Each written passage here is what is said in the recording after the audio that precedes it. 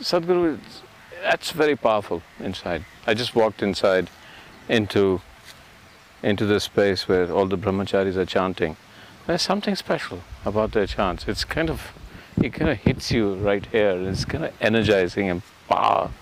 So, what is it? What's a brahmachari? I mean, we understand in Hinduism, brahmachari means denial, and you often said it's not about denial, it's about gaining something without denying it. So tell me about it. And I have to say, they're both men and women in there. It's not like, they're not like monks, that all the women have been put up in a nunnery and the monks are in some monastery. They're all there. For example, somebody is out to climb Mount Everest, okay? He prepares for years, probably for a lifetime he prepares. And then he is in the harshest of climate, denying himself every pleasure of life, of comfort, of family, of society, everything that normally people want to have, he denies himself all that to climb the mountain. But do you really believe he's denying himself? Or is he making another possibility which you can never imagine real in his life? So that's brahmacharya. The word brahmacharya literally means, Brahman means the ultimate, charya means the path. You are on the path of the ultimate. Or in other words, you are somebody who is not willing to settle for small things. So anybody who has created anything worthwhile in their lives have naturally denied themselves lot of simple pleasures other people are having. When you're making a film, maybe you're not eating well, maybe you're not sleeping well. Are you taking your afternoon nap, sitting with your wife, enjoying the siesta, having dinner with them, with your family? Are you doing all this? Everything you deny yourself because you want to create something, isn't it? Isn't that true with every man or woman who has created something worthwhile in their life? The same with brahmacharya, they are on the path of the ultimate. Because of that, their attention is not diverted to other things that people think are valuable. So, what's the ultimate? See here, if you look around, there's brick and stone, or rather mud and stone and trees and plants. This is creation. But now if you look at this, from the same soil this tree is coming, throwing out… right now there are no flowers, but it throws out wonderful fragrant flowers.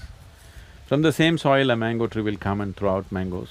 From the same soil you have come and making movies From the same soil I have come and I am a guru. So there is something here which can make this mud into a tree, into a fruit, into a filmmaker, into a guru and into a billion other things. Don't you want to know what it is? Don't you want to experience what it is? And if it was somewhere in heaven, I'm not interested. But if you eat a banana, that banana becomes a human being within you. There is something here which can transform a rice grain or a banana or a piece of bread into a human being. This is the ultimate source of creation. Don't you want to know what it is? Don't you want to experience? Don't you want to know the power of it, the beauty of it, the joy of it? So these are people who have had a taste of that and now they want all of it. They don't care whether they eat or not. They don't care whether they drink, smoke and enjoy other simple physical pleasures that other people are addicted to. They have had a taste of the ultimate. Now they want it all, they won't settle for anything less. Okay, now I understand that till you've experienced it, it's an experiential sensation, or more than a sensation. Talk about the ultimate. What is the ultimate? My work as a guru is just to give you a taste of that ultimate, so that your life goes into your tizzy and you go crazy and you want to go for it. You've had a taste, now you can't stop. So your work is to drive people mad? Yes. Right, okay. Because if people slip through their life in the name of comfort, in the name of security, they're wasting their life. They must go all the way. This is not my desire, it's their desire also, because today you have a desire to fulfill this. If that happens, you want the next one and the next one and the next one. If you carefully look at your desiring process itself, you will see you are not willing to settle for anything limited, isn't it? There is something within you which doesn't like boundaries. There is something within you which is longing for the ultimate always. So this is not my idea, this is not my philosophy that you should seek ultimate. You're anyway seeking ultimate in unconscious ways. I am saying, if you seek in unconscious ways, you'll always remain frustrated and the chances of finding it are remote. It's better to seek what you want in a conscious way, in a focused way. So brahmacharis are those people, they're also seeking just what you're seeking, but they're seeking it 100% consciously. So, what is the ultimate? Is there other words? I mean, I'm looking for words. What is ultimate? See, whatever we look at, we can only look at the way you understand it right now, okay? If I say something which is not in your understanding, now I'll be compelling you to believe me or disbelieve me. I don't want to go into such obscenities. I think it's obscene to demand that you must believe me. Okay. So right now in your life, do you see that when you stand here, what you call as myself, actually you gathered over a period of time? Yeah. In terms of your mind, Yeah. it's a huge heap of impressions. In terms of your body, it is a heap of food that you've eaten. So you gathered this. What you gather can be yours. Can it ever be you?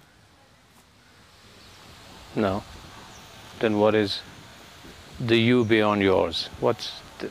So, you're existing here Yeah. without even knowing what is me. Yeah. So this me, right now we will go this way, this me is the ultimate.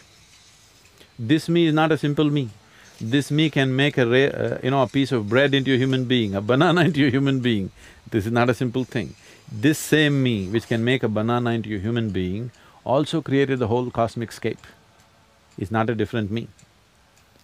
So the choice is just this, either you can exist here just as a piece of creation, or you can exist here as the very creator himself. That's the ultimate, for now. There's more to it, but for now. So, why does everybody expect a guru to perform miracles? Yeah, I mean, this is the whole thing. At one point, if I go and say I met Sadhguru and I had this amazing experience and… You must tell them he is a real miracle because he eats a banana and he makes it into a human being. You must tell them. What better miracle do you want? Right. So they have not understood the magic of eating a banana, or anything for that matter. So what you're saying is everything is a miracle in any case. See, either there are two ways of looking at life. If you have eyes, if you look at it closely, everything is miraculous because there's not one single atom in the existence that you can fully explain.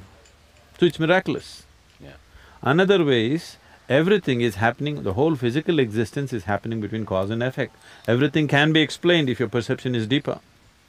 Either nothing is a miracle or everything is a miracle. In your mind, if one thing is a miracle and another thing is not, you are in ignorance. Yeah. So even miracles are intellectual ideas that are boxed, separated See, from… anything that you cannot understand is miraculous for you. Yeah. If you did not understand how electricity works, and if I just touched that wall and light came on, you would think either I am the messenger or the sun or himself, isn't it? Yeah. See, right now, I can take you there and show a great miracle for you. You will see mercury solidified. Mercury is to be liquid. Yeah. According to modern science, you can solidify mercury only at -32°C. I'll show you mercury, which is solid. You can measure it weight to volume. You will see it's pure mercury, because there's no other substance on the planet which can weigh as much as mercury, so you can't fake it. You cannot fake it. You will see just a 23-inch tall ellipsoid, which weighs 682 kgs. Nothing else on the planet can weigh that much, unless I imported something from somewhere else, which I have not. This is just pure, plain mercury. But it's solid, in room temperature. Is that miracle enough? But it's not a miracle, I can explain the science of it. Now I know this is not what it's about, but for us mere mortals, it's very fascinating sometimes when I hear that in the brahmachari way of life, just the physical abilities, the energy levels that these people have, all the brahmacharis have, and what I've heard about, there's that mountain right there, and which would probably take me, what, 6–7 hours? No. 8 hours? You could do it in 3–3.5 hours. They'll do it in 35–40 minutes. So, Because I've seen them, while I've been here, I've seen some of them, well, yeah, other than the volunteers and the meditators, but I've seen the brahmacharis, they never sleep. When I go to bed, and like, when I'm forced into bed because I stay awake a lot at night, they're still awake. And then when I come in the morning, they're like as fresh as anything, teaching us yoga, working, walking, working everywhere. And then I try to play football with them. And they're the most energetic football players. I mean, okay, so they're younger than me, but I've seen football players, the kind of energy they exhibit without sleep, without rest in this brahmacharya. And then I saw one of them eat, and I said, "What are you eating?" And he said, "Well, and it was just soup and a few grains, and that's all they were eating." So tell me, what is it? Tell me about that energy that comes from this way of life, the way of lifting your energies. What does it do to you physically? See, the energy that you have right now is not all about the food that you eat. Sunlight, air and water you drink is actually contributing for more than 60% of the energy that you have. Yeah. I think there is a whole misunderstanding. I know if I say this, it would be very, very controversial because humanity has invested so much in the other direction. We are always thinking of energy as nourishment, food nourishment. People are constantly calculating how much iron, how much magnesium, how much this, how much that. And every day there's something new. Yes, I'm not saying that's not needed. Definitely that's the chemical ingredient of the body, it needs to be taken care of. I'm not trying to belittle the nourishment. Nourishment is definitely needed. But that is not going to determine the energy levels that you have.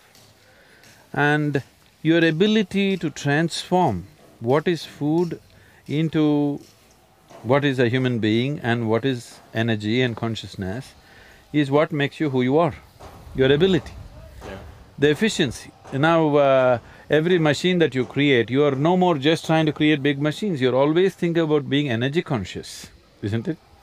Now, you are driving an Ambassador which was giving you 4 kilometers per liter, it was okay. Now it is a crime. Because you understand this is not the way to live. Now today you want 40 kilometers out of a liter. So it's a question of energy efficiency. So, a brahmachari is into various types of sadhana, certain internal maintenance of the system. The way it is managed is, nothing is wasted. It is very eco-friendly, very, energy-conserving methods through which you generate a huge amount of reserve energies within you. You don't sleep, you don't eat, it doesn't matter. If I don't sleep for 3 nights, you will still not see any difference in me, I'll be carrying on. This is not some superhuman. See, first of all, we need to understand this. This is not about being superhuman. This is about realizing that being human is super.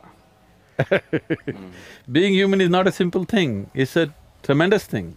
So right now all the symbolism you see, Shiva always has snake on top of his head, this is to indicate, see, snake is seen as the fundamental energy. Kundalini is symbolized as a snake in India, in the yogic systems. So tell us why, because in the West, snake is something threatening and almost evil. It's because it has this kind of sometimes sexual connotation, sometimes evil connotation. So the first aspect is, the snake, Shiva is not holding at his feet, on top of his head. This is to indicate that his energies have reached the peak, okay?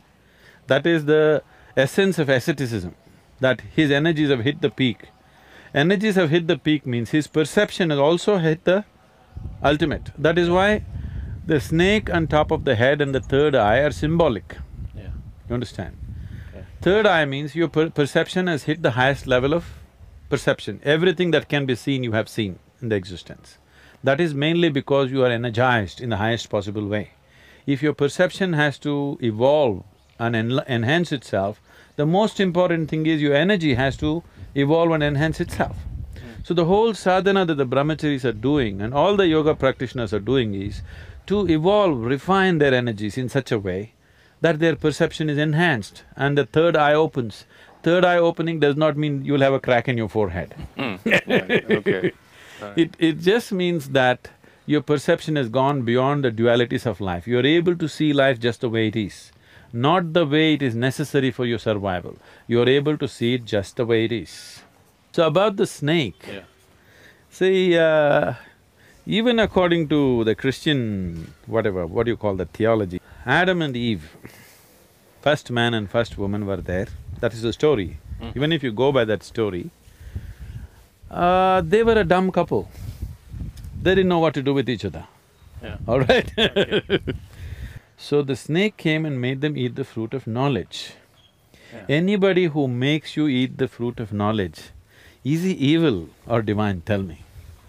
Yeah, I would say that's divine. And by eating this fruit of knowledge, life got initiated on this planet.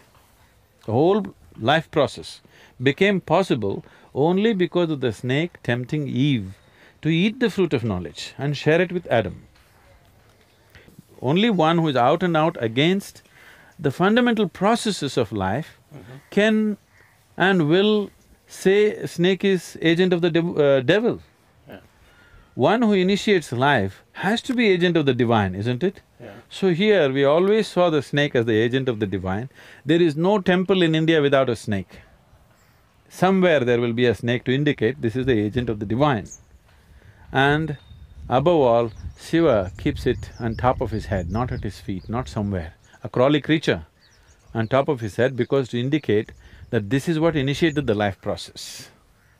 Religion and spirituality, you keep saying it's two separate things. Religion is See, we do not know what's religion in this part of the world. We have no religion here. Because here, in India, for example, there are 36 million gods and goddesses, okay? Yeah. As if that's not enough, see, now I'm creating a new one. Yeah. Everybody's excited, Sadhguru is going to create a new goddess. He's going to give birth to a new goddess, everybody's excited. Any other part of the world, they would have killed me.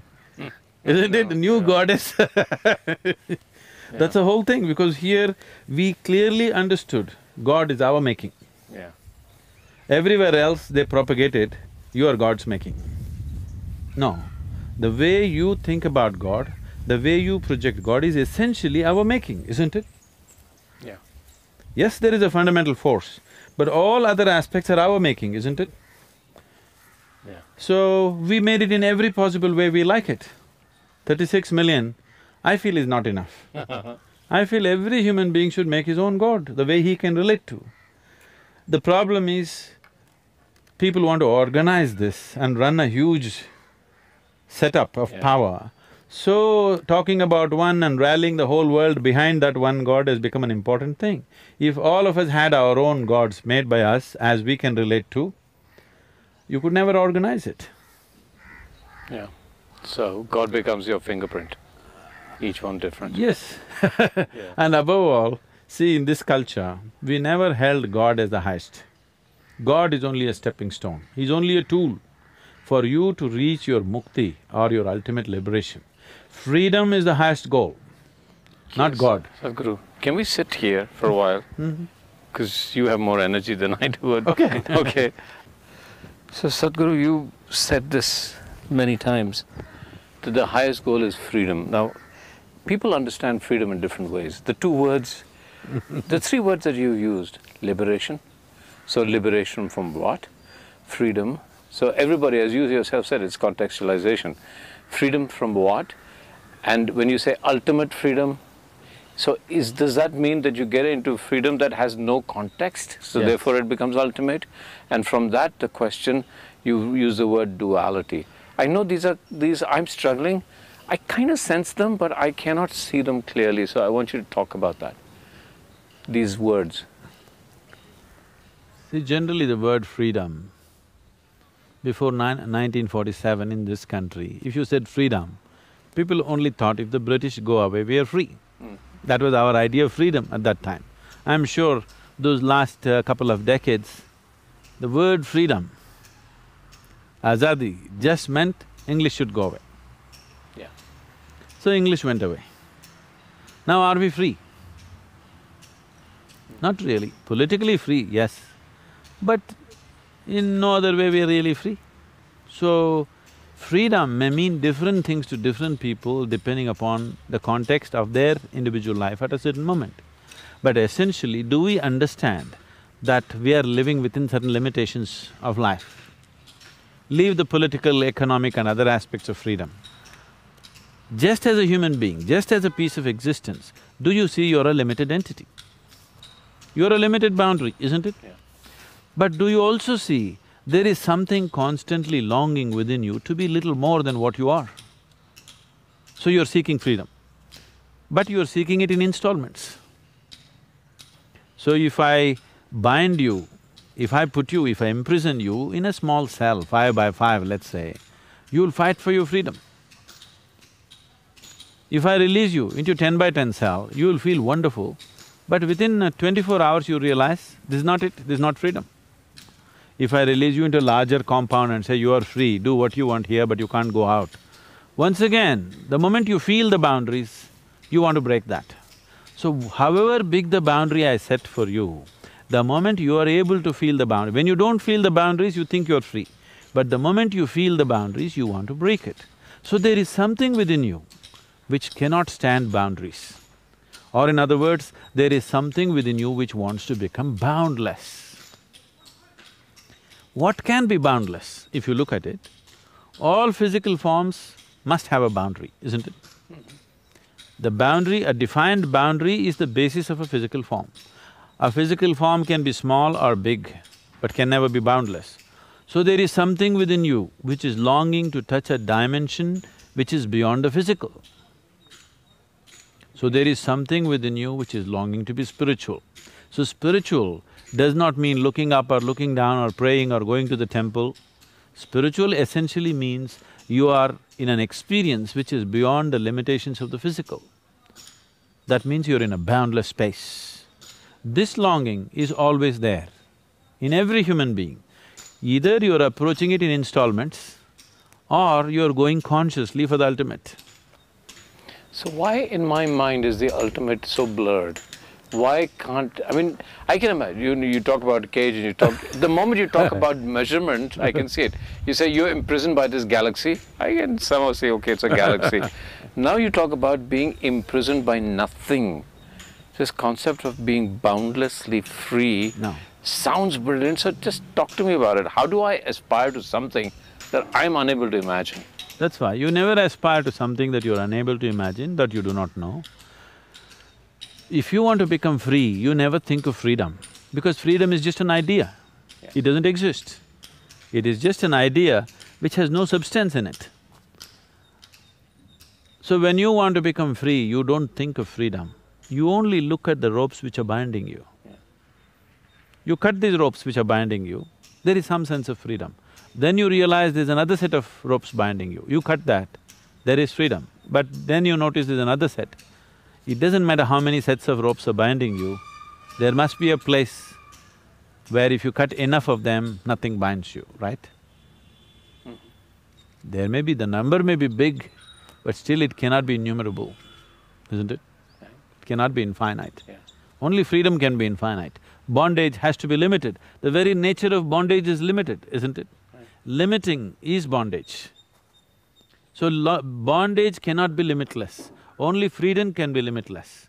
This is not all semantics and ideas. In terms of life's experience, you don't waste your time talking about or thinking about freedom or the ultimate. You look at what's binding you now and see how to transcend this. This is growth. And what actually is… so I'm looking at myself, what's my most limiting factor? I mean, that you could probably say most people, that's what they're bound by. They're… let's say, I mean, I'm a filmmaker, I can go anywhere in the world, I can travel, I can do anything. I have, Yes, but if I make you walk around for 1 hour, you'll have to rest. 2 hours, you have to go to sleep. That's a limitation. How would you… what kind of a filmmaker would you be if you could be like me, stay awake for 5 days at a stretch, don't bother about eating, sleeping, nothing, you can just focus on what you have to do? What kind of a filmmaker would you be? Maybe you would have all the actors dead. Yeah, well, I've been accused of that, but then my film becomes my limitation. So, boundless, because I get very passionate about filmmaking and then I forget to sleep and eat, but then at one point it becomes a film and the film is over. This idea of complete… No, I want you to just imagine yourself. So, we're just talking about tangible things so that it's easier to, see it. Suppose you had no physical limitations. If you have to go to the bathroom, you have to eat, you have to sleep. Suppose you could just be on, 100% focused for 3 days at a stretch. What would be the quality of your film? I want you to imagine. Yeah, it would be absolutely brilliant. It would be yeah. something else than Yeah. what you're doing right now, isn't it? Yeah. So, why is that possibility not being explored for now? So if you explore that, then you will see that's fabulous, but there's still other limitations. But those limitations are not relevant now because we are still in these limitations. Yeah. Okay, so my body is my own limitation, that's what Body you're is a saying? limitation, mind is a limitation, emotions are limitations. They're also possibilities. See, your body is your possibility. Sadhguru, what I'm asking you, and I know you're not saying it because you think it sounds like madness, but let's go into madness. The promised land, let's talk about it, because we've talked about this. We've talked about in the context of Shiva, we've talked about in the context of absolute freedom, we've talked just in terms of absolute, we've talked about you have to overcome duality. What's there? I know it's difficult, but it's if not I was going to difficult. convince my friends to follow It's not this path, difficult, it could be… what's in your there? present context, it could be scary. Okay, See, even right if it's now, scary. for example, when we say Shiva, Yeah. most people, everybody can look at Shiva the way they want it. That's why all these many forms. Shiva is a Bholenath, an innocent child, you can play with him whichever way you want. He's a fiery god, he's a Nilakanta, he's Sadashiva, he's a million other things. Why all these things is, so that everybody can relate to it as they want. But essentially what the word Shiva means is, that which is not. That which is creation, that which is not is Shiva. So what is it that which is not? Why are we looking at that which is not? Well, that which is not is the basis of creation. It is the empty space of the existence which is the womb of creation, isn't it? So we say Shiva is the basis of everything. This is just the ultimate physical sciences. Let me not use the word ultimate. The highest level of physical sciences expressed in a beautiful dialectical format. So Shiva is that which is not, that which is still and that is not. Out of that pops out creation, because he came in touch with a certain energy which we are referring to as Shakti. Whenever Shakti just passes by, boom, he roars. You call it a big bang, we call it he rises as Rudra, he roars and he creates his first form, which is an ellipsoid, from that springs all creation. Well, the physical sciences are 100% in agreement with this today. You're saying it's a dark energy. Shiva has always been referred to as the dark one. So what you're referring to as Shiva is just that which is not. We are not talking about a god who is sitting up there. But why the form? The form is because the first yogi is also called Shiva because he realized Shiva. What is perceived and the one who perceives it, we don't see any difference between the two. So when we say Shiva, one moment we'll be talking about the first yogi, the Adi yogi whom we worship for all the knowledge he's given us. And that aspect of Shiva which is limitless, boundless, nothingness, we are seamlessly moving from this to that because that is what a dialectical culture is. That's how life is. Life is constantly flowing from logic to illogic, illogic to logic, masculine to feminine, feminine to masculine. People who think their lives out, they're always in conflict, they're not able to figure what's the nature of life, they're not able to experience life because they're trying to stick on to one thing. This is like you stand on the right bank of the river and you think the left bank is wrong. If you try to eliminate it, you'll eliminate the river and the right bank. Life is happening not separately, it is all happening in, it's all entangled in each other. Entangled is not the word, it's intermingled with everything and everything. So, the whole culture evolved like that. We will be uttering Shiva, in this sentence if I say Shiva, I'm talking about the boundless nothingness. Next sentence I say Shiva, I'm saying Yogi. It's for you to figure what I'm talking, because if I go on explaining this and that, then I'll be separating the two, because in my consciousness, in my perception, the one who perceives and what is perceived is not different. He becomes a yogi The word yoga means union. He becomes a yogi because he has experienced the union of the existence. He has become one with the existence. So we don't refer to the existence, the basis of the existence, and the one who has known the union of being with existence as two separate identities, though they are two. So, one possibility, and as you say, it's just one possibility, is that the ultimate is nothingness. It is. What Buddha describes as shunyata, or is that the same thing? See, Gautama goes about using negative terminology because the moment you use positive terminology, people will fly off into imagination. Wild imagination will happen. If you say God, people will imagine a man sitting there and you can go and sit in his lap and all wonderful things happening to you, all the nonsense. So Gautama very consciously is constantly using negative terminology. He says shunya, he says nirvana, he says anatma. These are all his words, anitya, anatma. These are all complete negative terminology. The Western cultures use positive terminology because they're so terrified of the negative. But the positive means nothing without the negative, isn't it? So the yogic culture uses both of them together. Seamlessly we move from this to that to this. Shiva is the most wonderful man. At the same time, he's the most horrible man. He's an ascetic, but he's a great householder. He's a drunkard, he's the peak of alertness. He's always intoxicated, but he is the peak of alertness. Because this is the way existence is. It is neither this nor that. Both of them are in play all the time. So in the yogic culture, we use both positive terminology and negative terminology. Buddha used only negative terminology because he's afraid that if you use positive terminology, people will fly into wild imagination, which is a wise thing, in a way. This is a question I'm asking on behalf of the people who are unable to speak to you directly, okay? The economic collapse has taken place, the world's gone into a tizzy. I've just lost my job, I have a mortgage that I can't pay, I have 3 children that I can't educate, I have a wife who's saying, what's going to happen to our life? And my pension has all disappeared, as I thought that in future I'm going to get this pension. My beautiful life, if this is the United States, my American way of life has just collapsed. And now we can talk, you're talking about contradictions, you're talking about nothingness and… Oh, you asked for it. I asked, I agree. So now I'm asking behind, what would this mean to me? When I am so confused and so my everyday existence is how am I going to feed and still have my house and feed my children, what would this do for me? Why would I go this way? See, one thing you have to acknowledge is, today, we as a generation of people, never before the survival process of a human being was as well organized as it is today.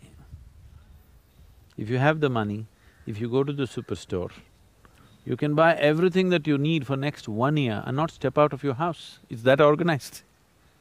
Never before was this possible.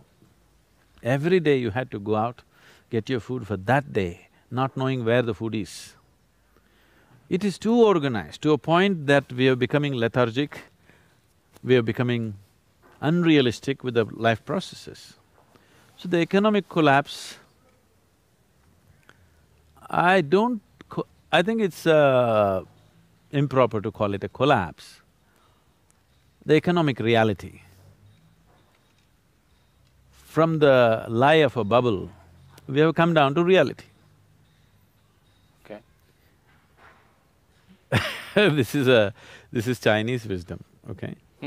I'll tell you. So some Americans were complaining about the economic collapse and what's happening. So a Chinese man took him and took a chair, put it in front of a mirror. Said, do you see there are 2 chairs? Said, yes. Then he removed the mirror. What is left? Only 1 chair. So this is what you're complaining about. Always there was only 1 chair. If I put up 2 mirrors, these 1 chair will become 10 chairs. If I become 5 mirrors, they'll become 100 chairs. But that's not the point. The real thing is, there's only 1 chair. There's only 1 planet, there's only that much resource, there's only this much. Rest is all exaggerated nonsense, okay? I don't think we should wait for it to collapse. If we are wise, we must pull it down ourselves.